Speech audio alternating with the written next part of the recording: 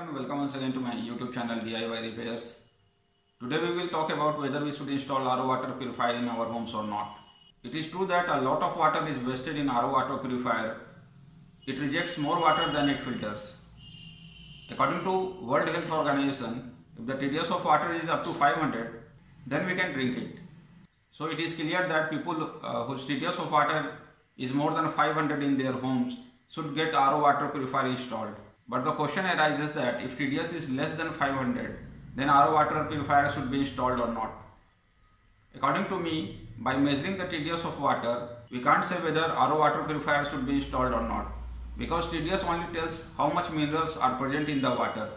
It does not tell which type of minerals are there. By measuring TDS, we can't find out whether the minerals in the water are good for our health or not. Suppose the TDS of water is 200, but it contains heavy metals such as lead, cadmium or nickel, then this water is harmful to health. So first of all, we should get the water tested. From this, it will be known that how many minerals are there in the water, whether they are heavy metals or not. Many water testing kits are available in the market, but they are very expensive.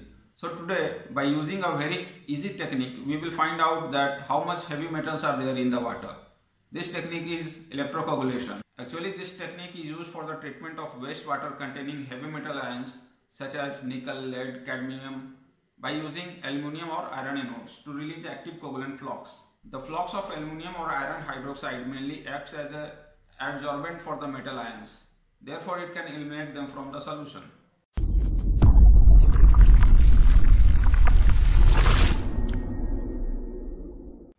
For electrocoagulation, we need 2 iron and 2 aluminium plates of the same size. We can also take aluminium and iron rods instead of plates. We also need a piece of MDF or medium density fiber board to fit these plates. We can also use a piece of plyboard or plastic board. Since we have to keep aluminium and iron plates parallel at equal distance, so let's mark on the MDF board with a scale. We have to keep such a distance between these two plates that they do not touch each other.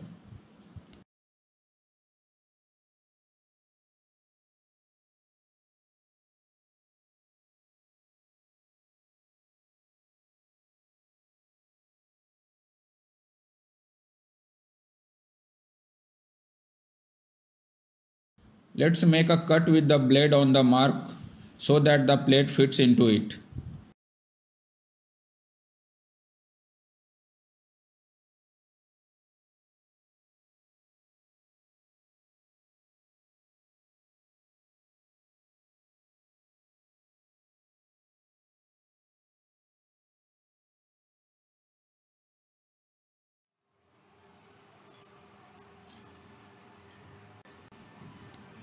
In these plates, holes are made with a nail to tie the wire.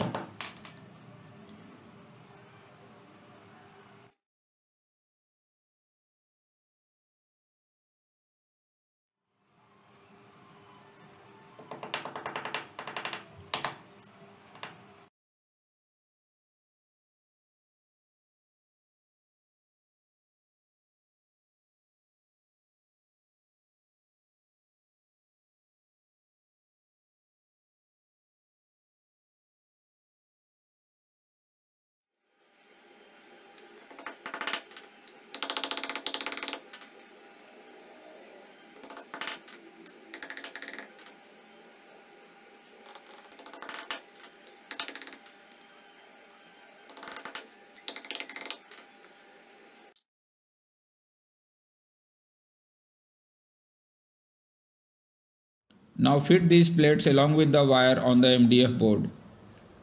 The plates have to be fitted alternately. That is, if aluminium plate is fitted first, then fit iron plate next, and then aluminium plate and then iron plate.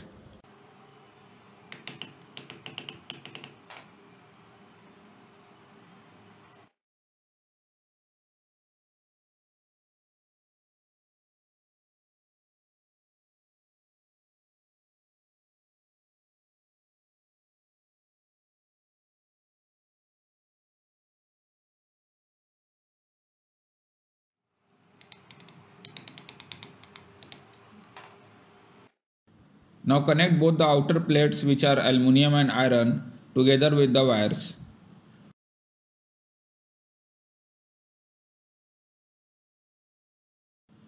Similarly, connect the inner iron and aluminium plates with wire.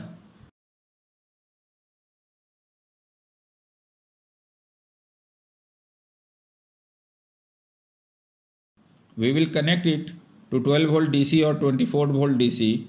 The more voltage we apply, the faster the chemical reaction will occur in the water. We can also give it to 20 volt DC, but there will be danger of electrocution. So we will check it with 24 volt DC only.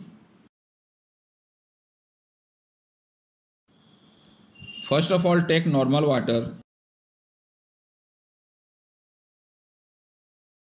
You can see that its TDS is 233.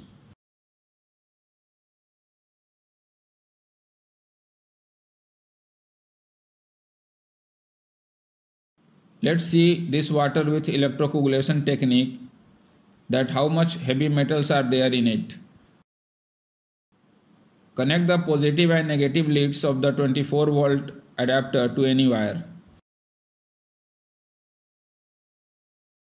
You can see that the reaction has started as soon as we power up the adapter.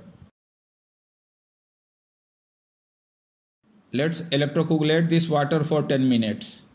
Since we have connected both the outer aluminum and iron plate to positive, the outer plates become the anode where aluminum hydroxide and iron hydroxide flux will form, which will absorb the heavy metal ions. After 10 minutes we can see how much heavy metal ions were there in this water.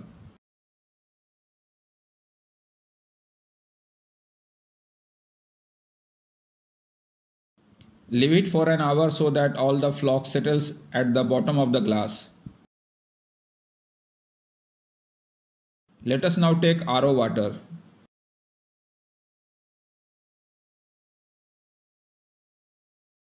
You can see that its TDS is 120.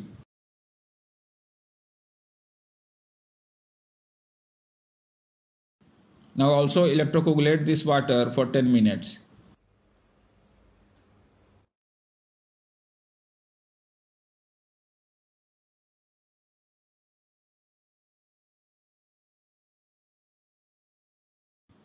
We can see that the flux is slowly settling in the bottom of the glass in normal water.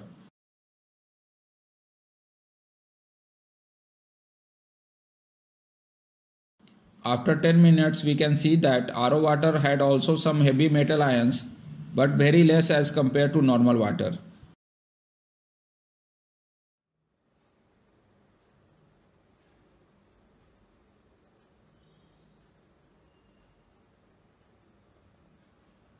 After half an hour you can see that the flux has almost settled down.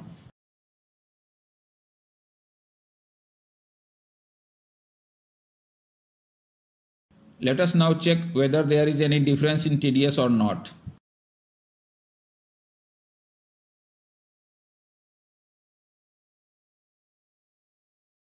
You can see that the TDS of normal water is 204, which was earlier 233.